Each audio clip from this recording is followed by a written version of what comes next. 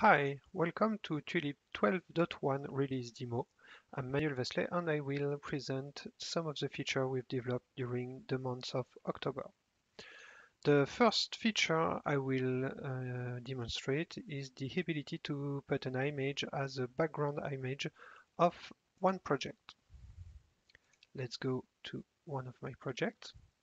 So there I'm in my Build My Car project, and you've already seen in 12.0 that the navigation part of Tulip, the top bar, changed to remove the global navigation. In 12.1, in administration, you will find a new entry background, and there you have a list and a library of nice images that you can put as a header of your project. Click on Save, and now you can see that the image is displayed on the top of my project, and when I go in other part of the administration of my project, the header is there. The header is also displayed on the project dashboard. On all the dashboards share the same image. For 12.1 release, only the dashboard on the project admin displays the image. As you can see, when I go in other services, you will have the default header displayed. In 12.2, all the services will be converted and the image will be displayed everywhere.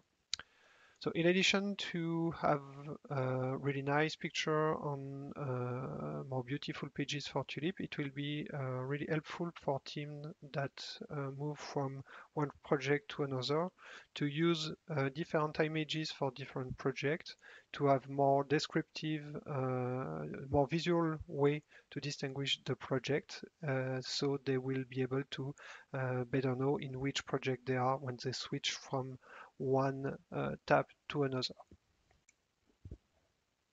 Let's talk about invite. On the top bar, you can see next to my avatar, there is a new button, invite, that will appear on all platforms that use local database to authenticate users. That means that this button will not be shown on platforms that use LDAP or OpenID Connect for authentication. This button is displayed on all the pages of the application. And the goal, as you might imagine, is to invite people to join the platform. It takes as an input email, an email address of a user. Let's say I will send an email to manueldemo@example.com, and I can add to him some message to help him to understand what it is all about. When I click on send, in the background, Tulip will sort out if this email address is already known for the platform, and either send an email to create a new account or send an email to inform that someone else asked the person to join on the Tulip platform. On the email side, you can see that I've got an invitation to register on a given platform with the message and the link to the register for the user creation. When I'm on register, I can enter the various information regarding my account and register. It's a regular registration. It means that in order to have a complete account, I need to also activate my account. So I received another email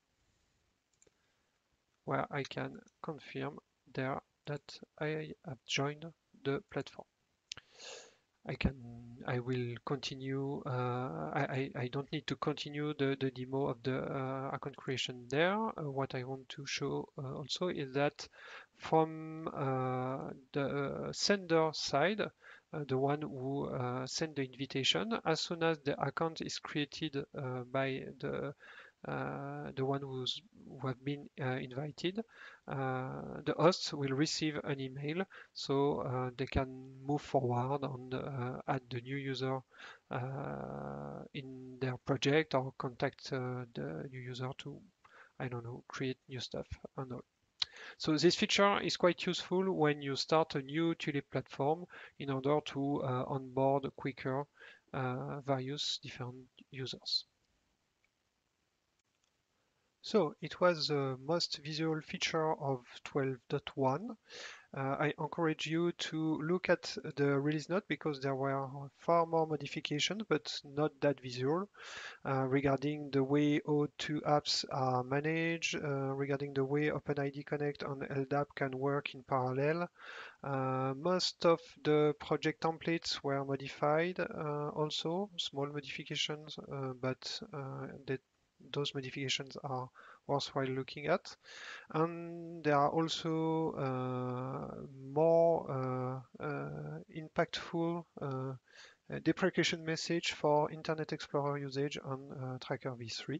So I strongly encourage that you to look at the Tulip 12.1 release note that you will find on the tulip.org website. Thank you for listening to this demo and see you next month for 12.2 demo.